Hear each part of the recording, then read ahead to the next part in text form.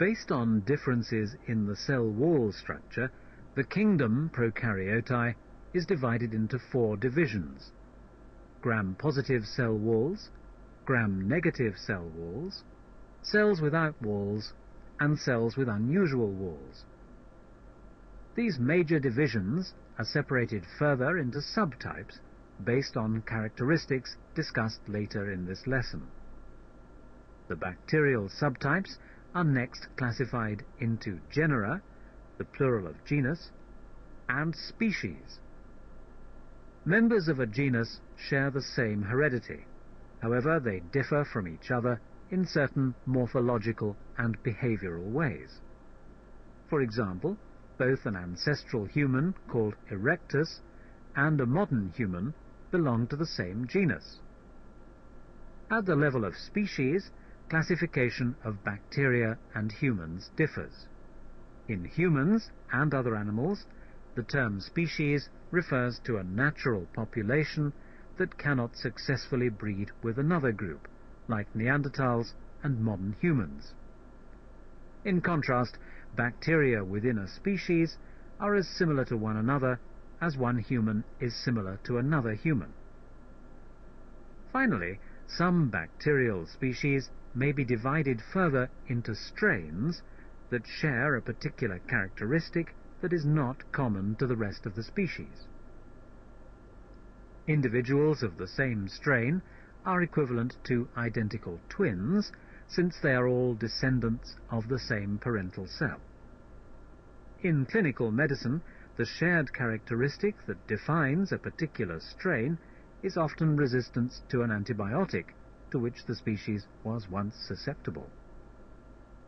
The relationship of individual bacteria to one another is often described by a system of binomial nomenclature, in which the name for a species of bacteria consists of 2 parts, both of which are usually Latin or Greek. In the bacterial species named Streptococcus pneumoniae, Streptococcus is the genus, and pneumoniae represents the species. In standard usage, the genus is always capitalized, while the species is not. Additionally, the genus name is written out the first time it appears in a document, but is then abbreviated as a single initial thereafter. Thus, Streptococcus pneumoniae becomes S. pneumoniae. The major characteristics used to classify bacteria into genus and species are cell shape and arrangement, Gram-stain reaction, oxygen requirements, and nutritional and metabolic characteristics. Differences in cell shape and arrangement provide an initial clue to the identity of a bacterial genus and species. The 3 basic shapes of bacterial cells are coccus, round, bacillus, rod-shaped, and spirochete, spiral. Some coccoid bacteria, or cocci, exist as single cells. However, when other cocci divide and reproduce, individual bacteria remain attached to each other.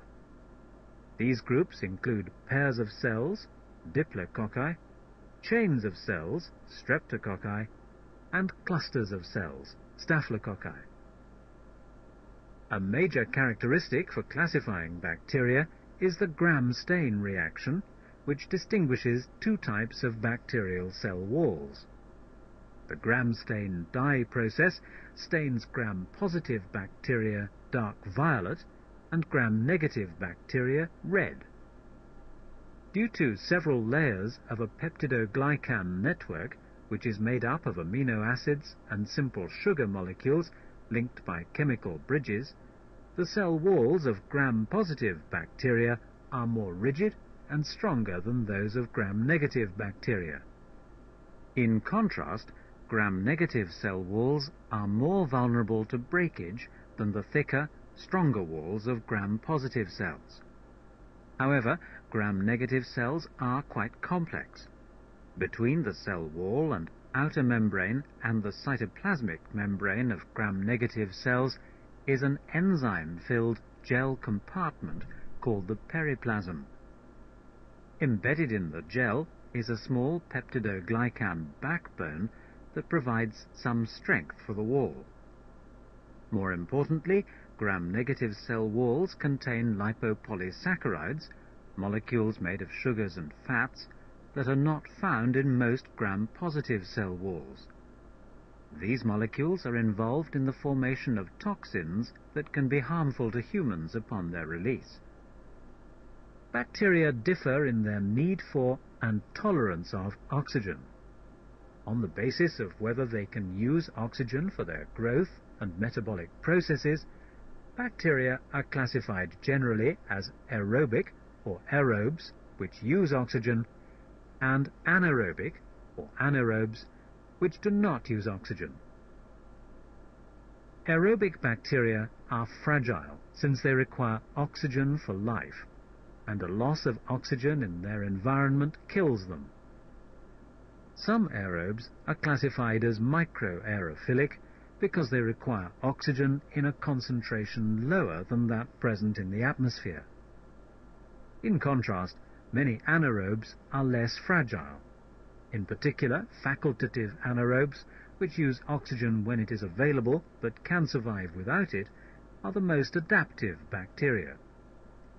Anaerobes also include aerotolerant and obligate bacteria.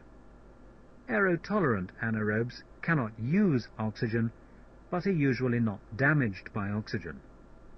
Obligate anaerobes are unable to use oxygen and are damaged by oxygen.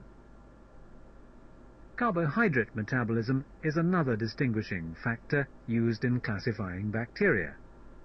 For example, among a number of similar bacteria that inhabit the human intestinal tract, only certain species metabolize carbohydrates such as lactose, a milk-derived sugar.